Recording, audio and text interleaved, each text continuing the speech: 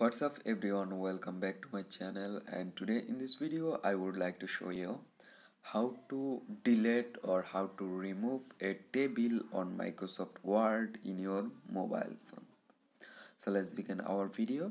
So first open your Microsoft Word application, then open your document file.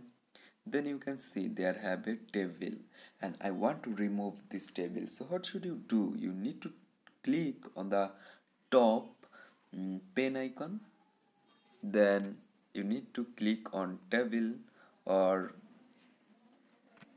then on the below you can see option cross table.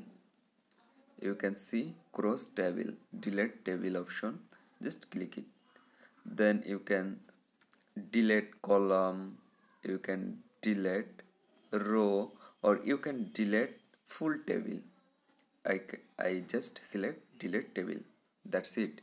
Now you can see your table already deleted. So guys, in this way you can delete your table on Microsoft Word in mobile phone. So hope guys this video can help you. Don't forget to like and subscribe my channel. Thank you everyone for watching this video.